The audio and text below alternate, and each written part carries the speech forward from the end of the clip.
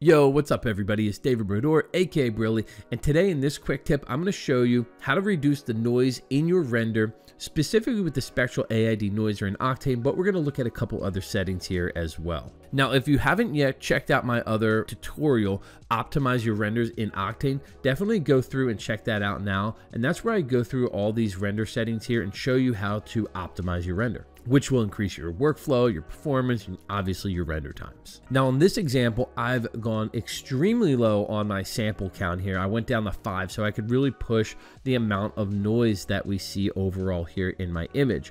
Now, what's really cool here in the live viewer in Octane, you have your main pass, your denoise pass, and your noise pass that you can kind of take a look at here. You can see what this would look like before and after with that denoise. Now there's just entirely not enough samples in here for it to actually smooth out all that noise and grain. So you can't just come in here and drop this value down as low as you can possibly do and say, hey, I'm just going to throw a denoiser on. It's not going to have enough samples to actually clean it up in a smooth way that you'd be satisfied with, at least.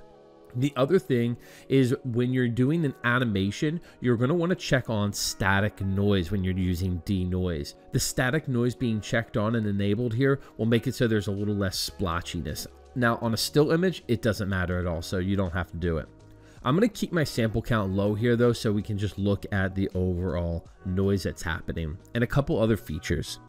So I don't have any volumes in here, so I'm not even going to bother looking at that. But one other thing that I do want to show you is I have this hot pixel removal here. And hot pixel removal, you can see there's a subtle change here when I bring it up or bring it down. Sometimes artists get confused at the difference between hot pixel and noise that's happening within your scene. Hot pixels is more artifacting, and sometimes your render settings could have something to do with that. Some of your settings might just be up entirely high, and it's making additional calculations where it doesn't really need to do that to improve your image at all, which is why I suggested watching my Optimize Your Renders in Octane tutorial. And another thing about the hot pixel removal, I've noticed that if I go below about 0.46, yes, that's a very specific number. When I started going below this value, I started noticing some of the details, that granular level detail, were getting softened up a bit too much. Now, if you're doing something stylized, that might not matter at all, and you can probably drop this really low. But if you're doing something where there's more granular level detail, you can't just drop the hot pixel removal to 0. It does soften up your entire image. So that threshold for me is anywhere between 1 and 0.46. For this example, I'm using 0.6.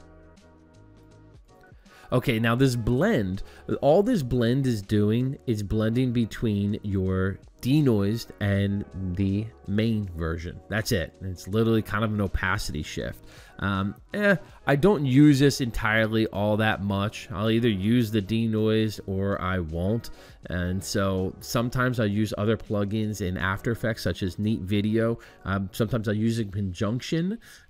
Having a little bit of noise in here is sometimes nice, but sometimes I'll just add noise in After Effects. That's entirely up to you. Most of the time I want some sort of grain in my renders. Doesn't matter. Don't want them super clean. They start looking a little fake, a little odd, but really subtle grain is kind of a good thing as far as creating more of a filmic quality and look to your renders. So a couple things just to take in here. You can't just drop your sample count as low as you want and hope that the denoise will clean that up. It just won't.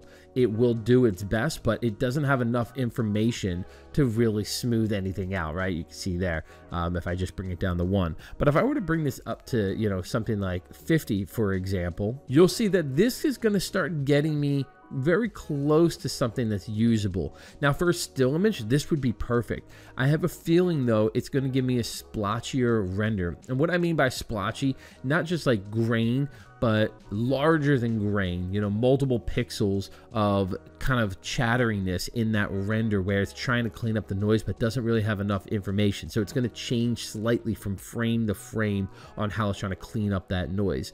So for a still image, yes, you can get away with this. Even for something like an automatic, you can get away with it as well.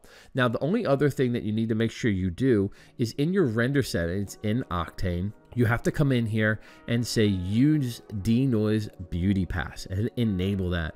Otherwise, it will not be rendering with this denoise pass baked into your beauty pass in your final render. So that's it, everybody. Really, really simple. But if you have not been using the Spectral AI Denoiser, you are really missing out on saving tons and tons of time on your final renders. Really simple to use, and sometimes it's just about knowing where it is.